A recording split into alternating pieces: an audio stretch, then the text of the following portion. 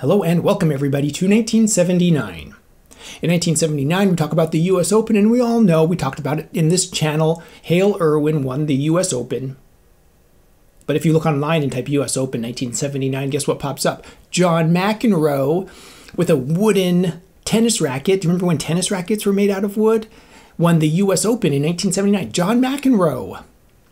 It's funny how tennis rackets have evolved now to where they're just spaceships of carbon fiber, and like some of them are still aluminum or titanium or whatever, and nobody really seems to care. They're just like, yeah, so what? But golf clubs are like a big deal. It's like, oh, it's new carbon fiber titanium and it's everywhere. It's funny how you can get like a $20 carbon fiber racket, but golf, I guess it's because you need a full set. Well, maybe we'll talk about this in future videos, but it's very interesting. 1979. Maxfli Australian blade. Let's get this on the review table and have a closer look. Pretty easy to identify. Maxfli on the big muscle down here by the sole, and then Australian blade, heel side of the top line. Kind of small print, but easy to recognize. All caps, interesting font, and it looks like a blade. So if we look at the toe profile, you can see all that. It's just like a pyramid of muscle down here, not too curved, not chiseled like some of the later clubs would be. And then you can see the heel profile right here. Let's look at the grooves. Very no nonsense, no embellishments on the side, no diamonds, just clean grooves. Looks really good. Something that I noticed is there's a very small section of chrome down here on the toe. Some blades seem to have more of that. Top line, you can see very little, if any, offset. I have trouble seeing any offset. I would say no offset on this. Beautiful. You know, look at that thin top line. The shaft is pinned. I think that will show up right there. You can see the pinning right there. Two gold ring ferrule. We move up the stepped shaft. This one doesn't have any remaining stickers on it, just the one I put on to remind me the year. And this has a Takimak grip, made in the USA. I think Takimak is still made in the US. Are those grips still made in the US? Fact check that. Let me know in the comments below. This is a beautiful blade. Let's get this out on the range and see how we feel. Maxfli, Dunlop. Maxfli or Dunlop. I love it how they do this. Australian blade. That's the one thing that for sure it is the Australian blade. But this would be like Toyota. Lexus Toyota. Toyota Lexus? Maxfli Dunlop? It's fun with the cross-branding. Not cross-branding, I know it's all part of the same brand. So this blade feels spectacular. It's a 6-iron, but like looking at it, I mean, the grip is still good, which, with all the clubs I hit, it's so nice to have a grip that actually like grip. Not that I've ever, I wouldn't lose a Titleist 983K driver out into the range or anything, but if I did, I mean, I would really appreciate like sticky grips. See, blades are so predictable. They're so lovely. I say this about all blades, but there's just something honest about it, you know? It's like it tells you, you look at the ball flight and you're just like, oh, I know exactly how I hit that. Okay, I always do this because I'm practicing here too, all right? Not just reviewing clubs. Weaker grip, open face, just want to see if we can get a slight draw, straighter draw. I said that, I just hit the Titleist Tour model, and I said that and it totally went left, which is par for the course. There we go, nice high bomb to the right. Beautiful. There's something so nice about whoever, this is great. This feels amazing.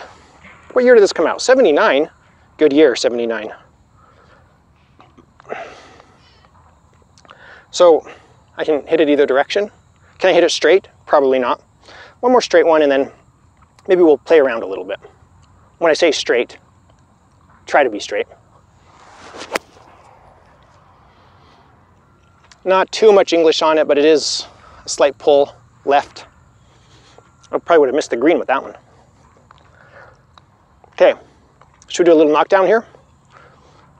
I'm not going to do this over-exaggerate this knockdown.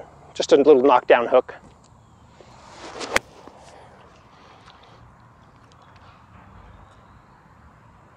What can't you do? What can't... Beautiful iron. Why do we play anything else? Why do we have American blades when we can just play the Australian blade? I'm looking. I wanted to see Australian blade, and I wanted to see a made in the USA stamp somewhere. All right, last shot.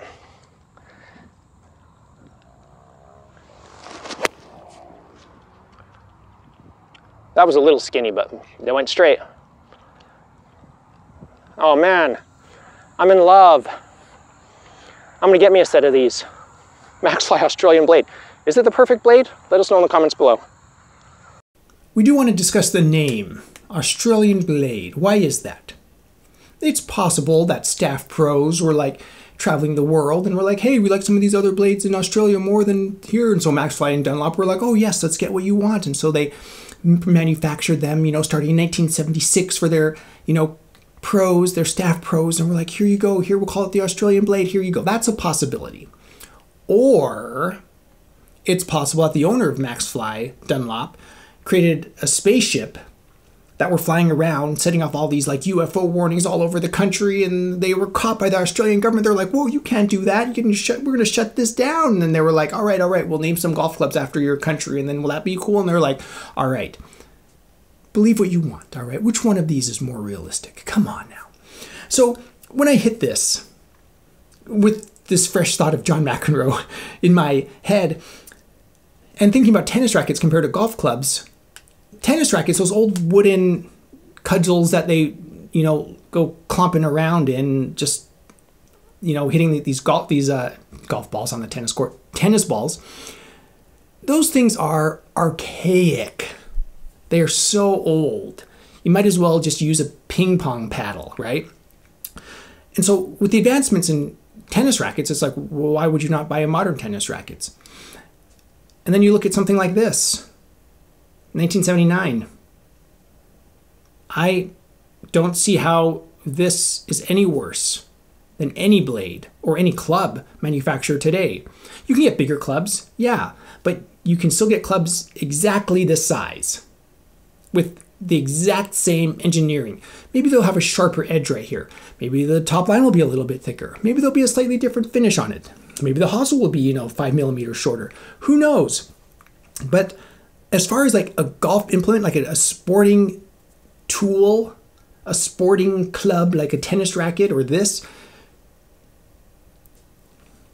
I don't see it. Let me know in the comments below.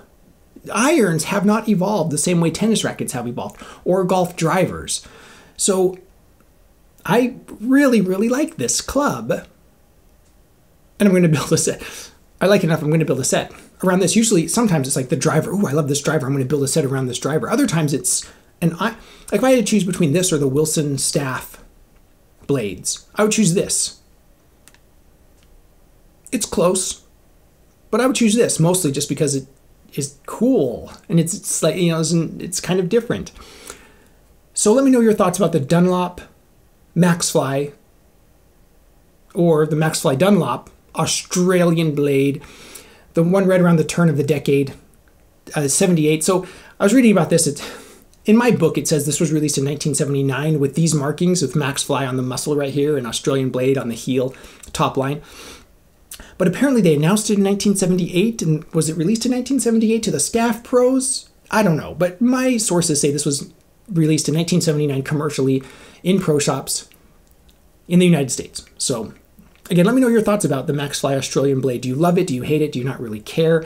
There's just so many opinions out there. And do you have any memories with it? That's the key thing, because I'm going to go make some memories with this club. I'm going to get a set and I'm going to make some memories. I'm excited about it.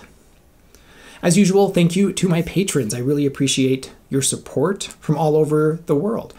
I really appreciate them sending things in, the contributions they make on Patreon as well. I try to post some behind the scenes footage, pictures, videos. It's just general support over there. You can also support this channel by visiting my Amazon shop. I am an Amazon associate. I make proceeds from qualifying purchases. The link for that will be in the description below. Thank you everybody for watching. I am the Vintage Golfer.